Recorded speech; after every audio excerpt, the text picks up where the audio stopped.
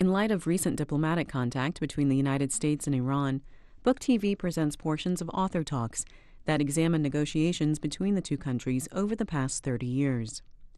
In the next hour, you'll see clips with U.S. Central Command Advisor David Crist, author of The Twilight War, Abraham Sofair, former legal advisor to the State Department and author of Taking on Iran, and Trita Parsi, president of the National Iranian American Council and author of A Single Roll of the Dice.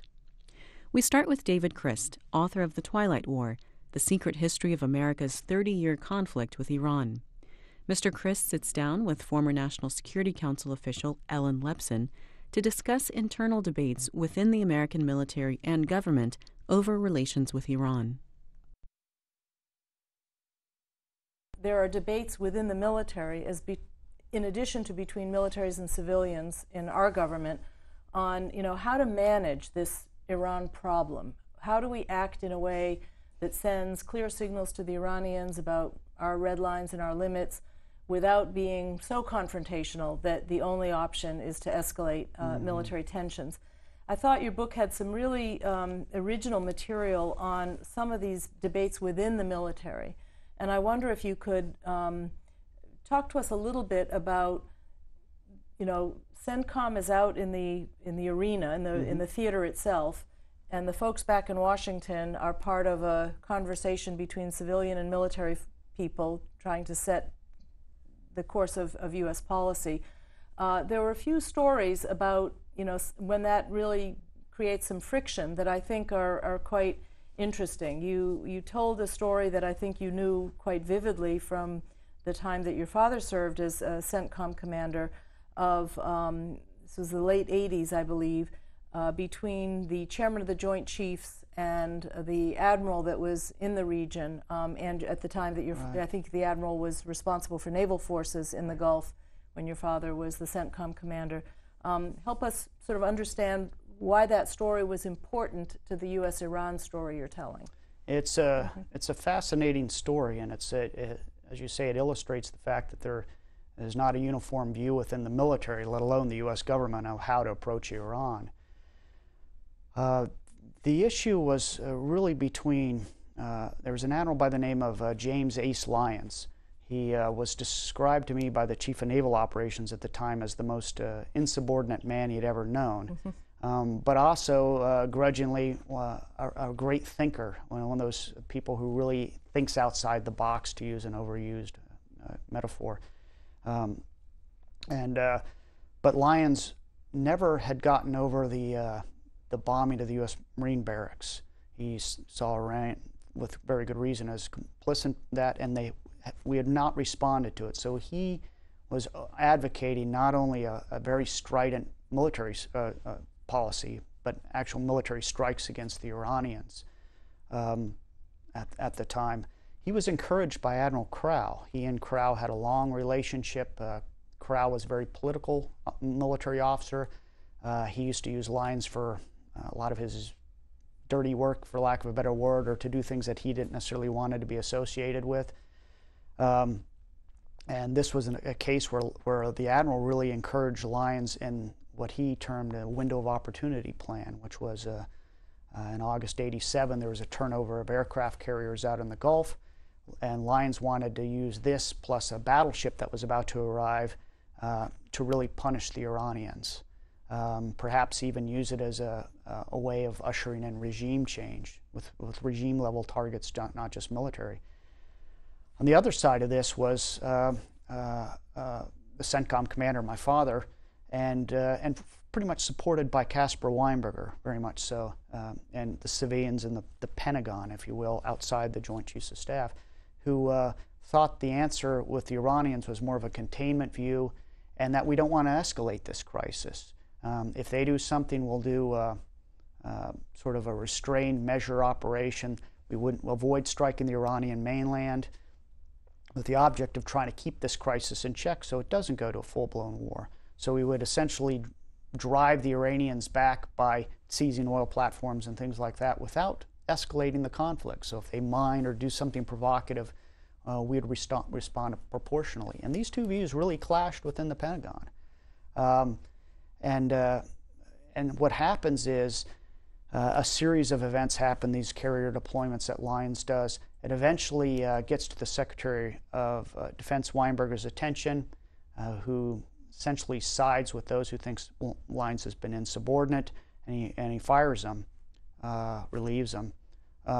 And in the middle of all this, Admiral Crow, who was the guy who had privately encouraged him, and the transcripts of the phone conversations between Lyons and Crow are quite convincing, encouraged Lyons the entire time in this sort of surreptitious military operation, doesn't back him up, and he says, I know nothing.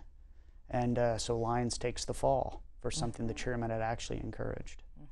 Interesting. And then, so let's imagine the position of a more lower-ranking military officer in the Gulf. If you're serving on one of the ships that's based out of one of the countries in the Gulf Cooperation Council, you understand kind of in the abstract that Iran is perhaps the largest piece of the threat environment. It's no longer the Soviet Union or the Russians. We're not worried about the Chinese, at least yet. We might be worried about Somali pirates, but in the big scheme of things, Iran looms the largest as a possible military requirement. How does the more junior military personnel, how do they understand U.S. policy? Do they, let's just take a snapshot of something fairly recent. Do they believe that, if you're deployed for 2 or 3 years to the Gulf region, do you think that our young military officers do see Iran as the enemy, or how do you think they are conditioned to understand U.S. policy? And I guess it would also help to understand, how often is somebody who's forward deployed in one of the branches of the armed services, how often do they get briefed on U.S. policy? How do they get the kind of nuances right of when we're supposed to be forward-leaning and when we're supposed to be just kind of maintaining and containing? Well, that's a good question. I'm not sure that sometimes even the senior officers have that same nuanced view. Iran is such a difficult problem with, as I described, sort of this relationship between peace and war, between light or darkness. It's not quite clearly, in the Cold War, where we knew the Soviet Union were the adversary and everybody sort of approached it that way. Iran's different. I would say your average sailor probably doesn't have a good view of this nuanced view. A lot of them, it's based upon their interaction with the Iranians themselves when they pass them on the water, which is in some cases very professional. Other cases with the Revolutionary Guard, they're very nervous. The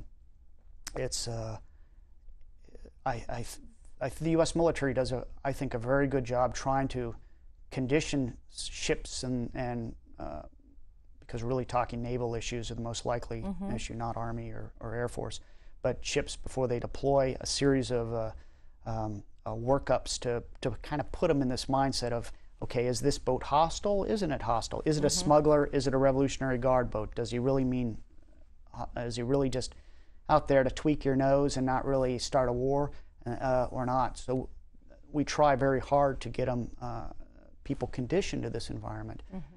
But it is a tricky situation. There's just no doubt about it. It's and with no diplomatic relations, last year, at least according to the press accounts, the Supreme Leader rejected an opening of a hotline between our two navies, which would have perhaps helped diffuse this problem. If there was an incident, we could quickly call a commander in Bandar Abbas and say, this is what we saw.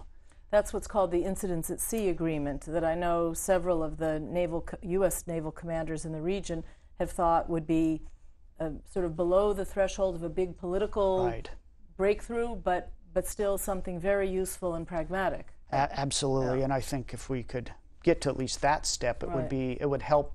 And again, doesn't have anything to do with the grand geostrategic calculations or the way the governments view each other. It's we did it with the Soviet Union when there was tremendous adversary, and it's something navies do. It's well in keeping, I think, with both of them. I think the reference to the Cold War is useful, and we'll eventually get to this: Twilight War, Shadow War, Cold War. How do we understand this U.S.-Iran story? And the Cold War, in some ways, I think, is a useful analogy because there's pieces of this relationship that have that kind of coercive, set the limits, signal each other, don't go any farther, etc.